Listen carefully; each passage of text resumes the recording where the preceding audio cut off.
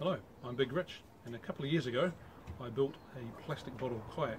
So this is a kayak made out of thrown away plastic drink bottles, 1.5 litre Coke bottles, 1.5 litre Sprite bottles, Mountain Dew, whatever I could get my hands on. So I managed to collect a whole bunch of those and put together a plastic bottle kayak. In fact, I made 3 plastic bottle kayaks, and they went pretty well. We live here in Upper Hutt, which is in the Wellington region in New Zealand. And the main river that travels through this area is the Hutt River, so the Hutt River is pretty handy to us.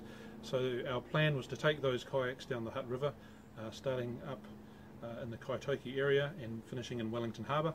That was a trip of about maybe 30 kilometres or something like that. I can't remember now, 30 or 40 kilometres. And so that was the idea, you know, to have a bit of fun, to take something that was rubbish and make something useful out of it, and then have some fun. So I was going to do that with my son and my nephew and their friend. Unfortunately, the day that we had planned for that, there was torrential rain, there was hurricane force winds overnight, and when we got up early in the morning to do our trip, the river was flooded and it was far too dangerous, so we had to cancel that, and unfortunately haven't had enough time to reschedule that. So now, after a couple of years, I'm pretty keen to get that project going again.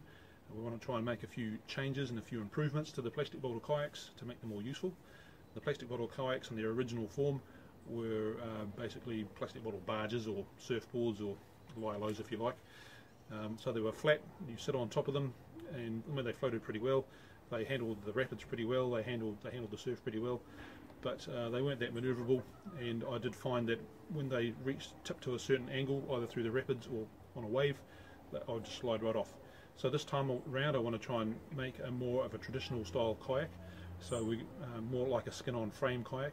So we're going to build a plywood frame, and we're going to cable tie the plastic bottles to that, and that's going to provide our buoyancy. Then I want to cover the entire structure in black polythene, and the reason for that is to reduce the amount of drag as they move through the water. So if you've seen the pictures that we have of them, they aren't very hydrodynamic. They weren't bad, but we can improve on that.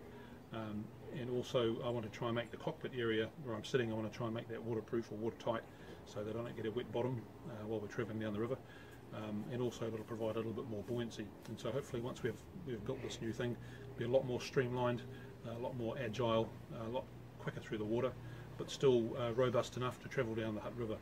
So our plan now is to construct this over several weeks, and hopefully I'll be able to put out a new episode every week or maybe every 2 weeks to show you how we're going.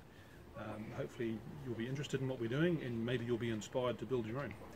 If you are interested, please remember to hit the like button, or even subscribe to the channel if you want to get weekly updates of how the project goes. That's all for this week. Thank you very much.